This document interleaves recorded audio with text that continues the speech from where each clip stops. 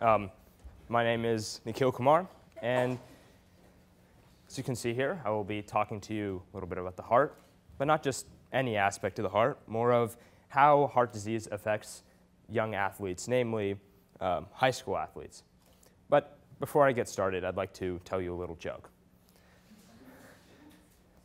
There are a lot of ups and downs in life, and if you don't have any, it means that you are dead.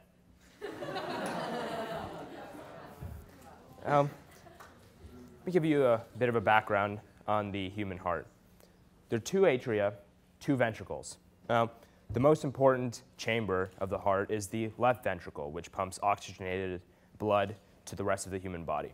Now, if anything were to happen to this left ventricle, disease of any sort, it would be severely compromised, efficiency would be lost, and could be fatal. Now, let me give you some statistics from the National Center for Educational Statistics. There are about 15 million high school students in the United States currently. About half of them play sports. Now, this number, 10. This is the number of high school athletes that die every month suddenly on the field. Now, this may be small in comparison to other death statistics, yet it is athletes who are playing the sport that they love. It affects the entire community because this event is so tragic. These athletes are seemingly healthy, and when they go in for their checkup, they check out fine, yet they are obviously not fine. Now, the most common disease of the sudden cardiac deaths is hypertrophic cardiomyopathy. Now, the left heart is a normal heart, but the one on the right is a hypertrophied heart, which is a heart that has an overgrowth of muscle, which leads to smaller left ventricle chamber size. As you can see here, the left ventricle is barely existent. Now, it results in less blood flow to the rest of the body, as well as less efficiency that the heart can beat with. And when an athlete plays a sport and he overexerts himself, then the heart can't keep up and it goes into cardiac arrest and the athlete dies. Now this machine right here, it's revolutionary. Although it has been around for over 100 years, it's pretty remarkable. It provides a quantitative and qualitative way to measure the waves that the heart emits. And this machine as well results in, it can help find diseases such as hypertrophic cardiomyopathy. Now, it works by providing a three-dimensional view of the heart by attaching leads to places around the human body. And what this does is it can help find diseases that may occur in the bottom, in the top, left, right, etc. And the best part about these machines is, if you're insured, of course, it would cost you only $100. Now, this is quite a bit of money, but it is a small price to pay for your life, for your child's life, and of course, it is definitely worth it in the end. Although you most likely don't have this disease. If you're caught with this disease, then it will most likely save your life if you're playing sports.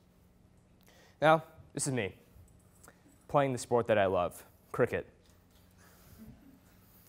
Now, I'm an athlete.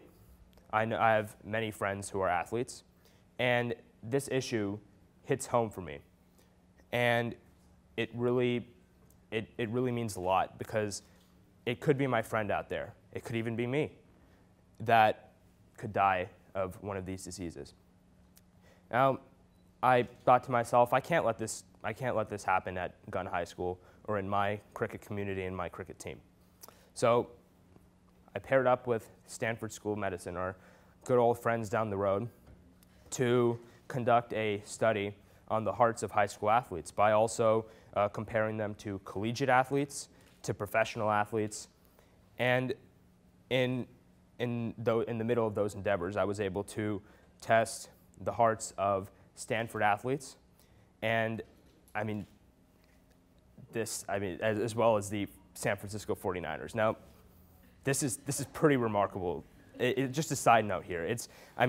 These guys have been my idols for as long as I've known, and to be able to meet them, although in a professional setting I couldn't get any autographs or pictures or anything, but to be able to meet them, to conduct tests on them, a dream that has been long-standing for me.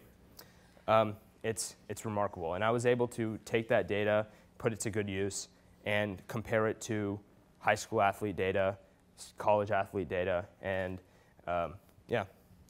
The findings that I had were, okay, let me just start off. I tested 95 male athletes and 87 female athletes. Now, the findings that I had were pretty remarkable. It was that sport does not have an effect on the hearts of high school athletes. Now, you may be thinking, well, I exercise and I'm fit. Well, yeah, you probably are. But in the cardiac setting, the statistics that they use to map different waves, different beats in the heart, they remain unchanged as a factor, as affected by sport. Now, these diseases, the aforementioned hypertrophic cardiomyopathy, is a genetic disease. That's given. Yet, my findings showed that it was not perpetuated by sport. It was just a simple, isolated event that caused the deaths of these athletes. Now, I'm pleased to say that we have 0 athletes at Gunn with a heart defect, those that I tested. Now, you may be saying, hey, I took AP statistics class, and greater than 30 is normal, right? It should be correlated to the population of Gunn. But no, this is a disease for outliers. And as you saw earlier, 10 a month out of 7.5 million people die of this disease. We're all thinking, what can you do? What can everyone in this room do to help make a difference? This machine, the automatic external defibrillator, has been a lifesaver for hundreds of thousands of people out there, maybe even millions. And it's pretty remarkable that as of last week, there was nothing done in the Palo Alto Unified School District to install some of these to maybe prevent a death in case somebody collapsed on the floor. But I'm pleased to announce that as per Palo Alto Online, the Palo Alto City Council has approved of a $93,000 plan to put 37 AEDs in the district, in the city. And by 2014, we will have automatic external defibrillators in our gyms. And this Save a Life Foundation, the Eric Paredes Save a Life Foundation, is a foundation that is based in San Diego. Now, what it has accomplished is that it has tested 7,000 high school athletes. And this is a pretty remarkable number. I only got to 200. But this foundation was brought on by the fact that this individual up here, Eric Paredes, he underwent the same fate that a lot of other high school athletes did. He died playing football. And because of him, his parents started a foundation to help test athletes and prevent them from dying in the future. And so far, 70 athletes out of the 7,000 that they tested had tested positive for some sort of disease. So we all know that it is working. And side note, the electrocardiogram testing is mandated, meaning it is mandatory in college and professional athletes. And if you are playing in a professional or collegiate league, you have to take one of these. But it is not mandated in high school athletes because of the costs associated with it. But if 10 people are dying per month of a disease that can be prevented, it's really not worth it. What can you guys do? What can you do? You can, first of all, go with my previous assertion to get an electrocardiogram for yourselves. That's the easiest and best way, most foolproof way, but I'm a senior and I'll be graduating this year. But many of you parents, many of you underclassmen can try and push for some sort of a reform to help bring electrocardiograms to this school. And that'd just be a better district overall, where we don't have to worry about sudden cardiac deaths in high school athletes. Thank you.